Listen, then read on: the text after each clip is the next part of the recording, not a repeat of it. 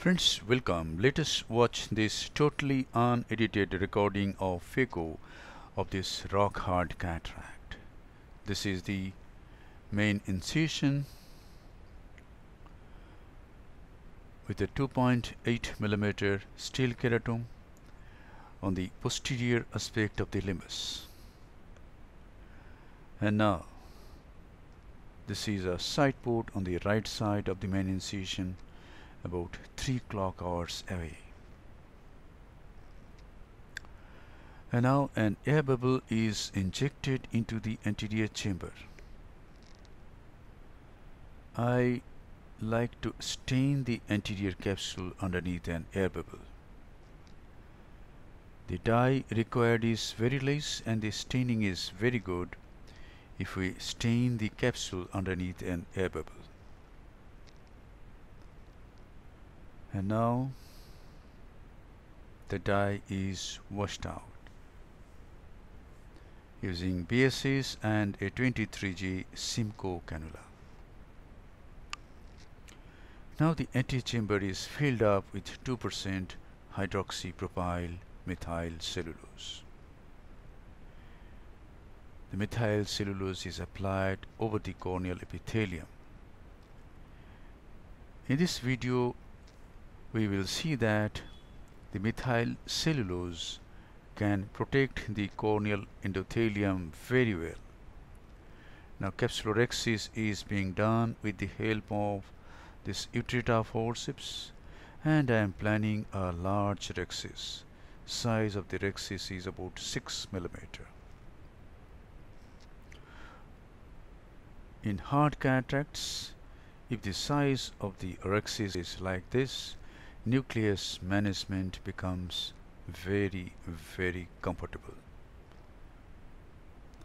Now hydrodissection with a 27 gauge cannula and BSS. The nucleus is gently tapped. The nucleus is mobilized very gently. Hydrodissection is done at multiple points, and then the nucleus is rotated, and see how nicely the nucleus rotates.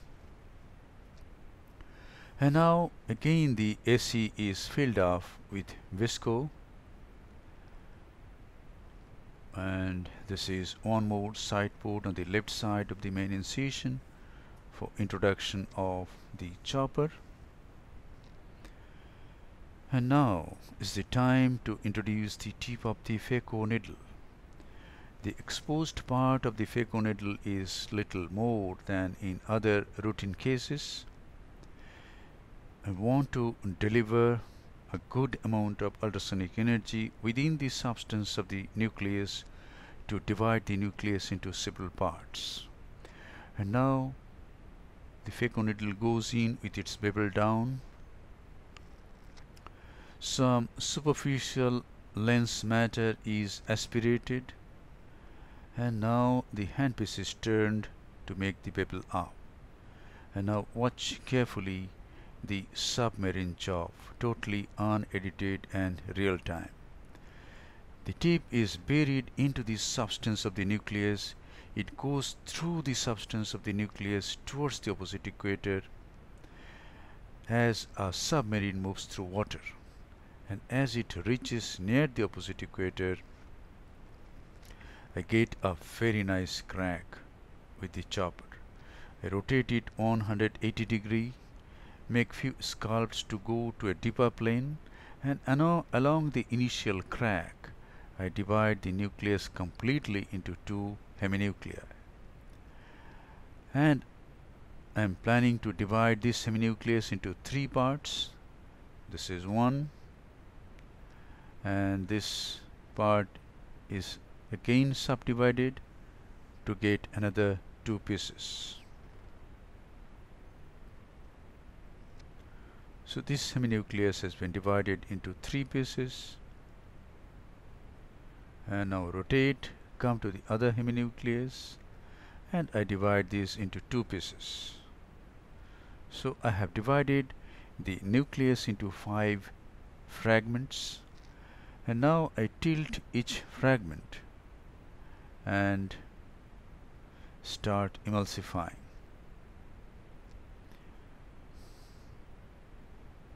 This fragment is being emulsified with ultrasonic energy of 90%. Flow rate is 45 ml per minute. Vacuum is 450 millimeter of mercury. The emulsification is being carried out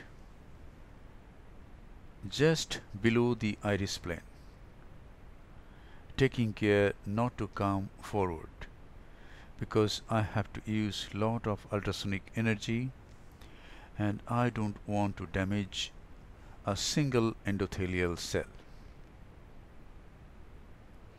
At this time I plan to come out, inject some more visco and protect the corneal endothelium nicely.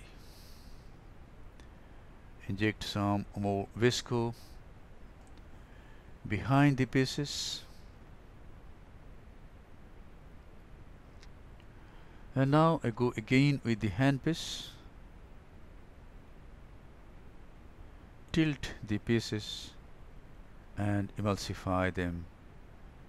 Very easily they get emulsified with 90% ultrasonic energy in continuous mode. This is Oakley Cataract 3, and you will be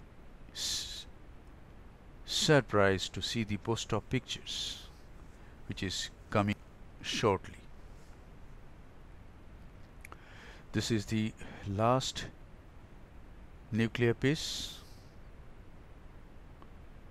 I am emulsifying it very slowly. At this time I come to Phaco on mode, where the ultrasonic energy is 80%, flow rate is 20, and vacuum is 80 millimeter of mercury.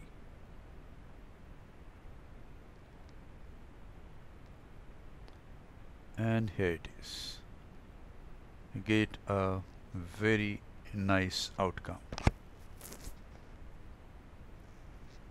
So the nucleus has been nicely managed, the posterior capsule is intact, and I am sure the corneal endothelium is nicely protected.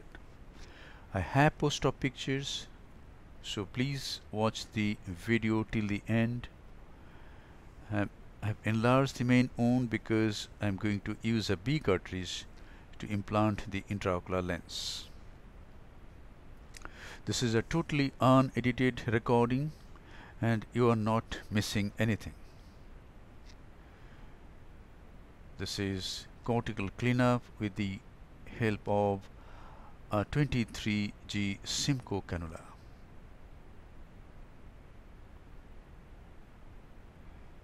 Now I go through the right side port and remove the cortex from 11 o'clock and 10 o'clock.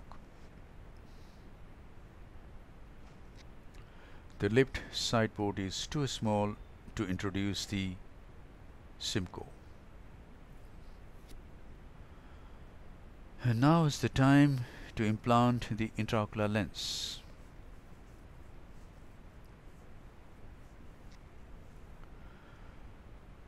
The antechamber is maintained by irrigation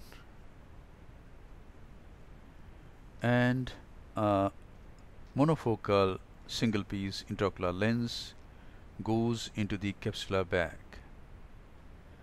And in this case we see that the leading haptic is stuck to the optic of the intraocular lens. Sometimes it gets firmly stuck and it takes time to get released. Sometimes we may have to use two instruments injecting visco to release the haptic from the optic. But in this case I am just waiting so that it gets released by itself.